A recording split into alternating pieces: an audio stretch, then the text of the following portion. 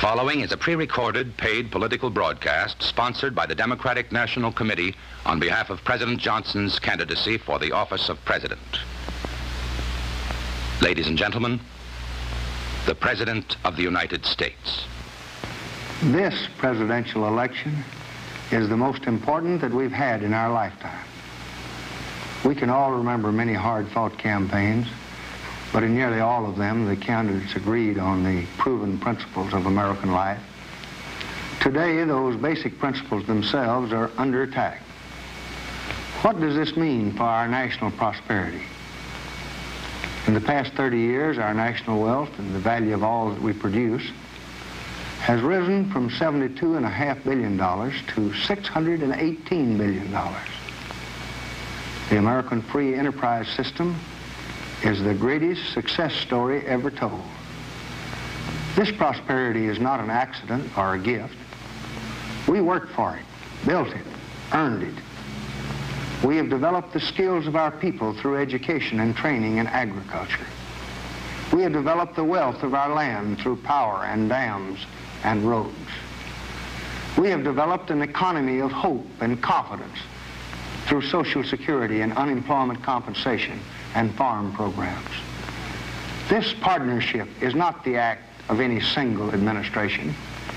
It is the work of men of both parties, constructively building together, faithful to free enterprise, resolving differences, reasoning together, fixed on the common goal of American prosperity. The result has been our growing abundance. The result has been our growing freedom. Today, all the principles that we fought for are under the heaviest and the severest attack. That attack endangers our prosperity. We are told that we should withdraw from education and public power and REA and agriculture and other vital programs developed over the generations. We are told that we should end Social Security as we know it, sell TVA, eliminate farm programs, and reduce our protection against harmful food and drugs. We are told the object of the opposition's leadership is to repeal laws, not to pass them. This is not a conservative philosophy. It is not a Republican philosophy. It is a radically different philosophy.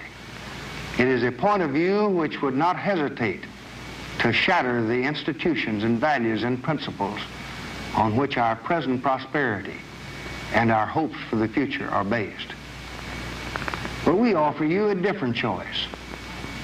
My administration will be guided by the proven principles of our past experience.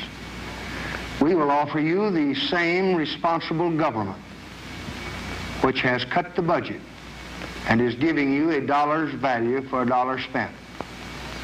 We will also work to end poverty, to extend our abundance to all who are willing to work for it, and to meet the problems of a growing America.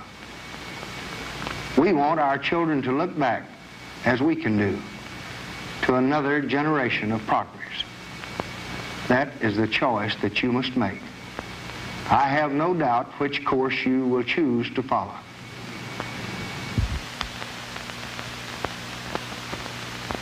Ladies and gentlemen, you have just heard a message from the President of the United States, Lyndon B. Johnson.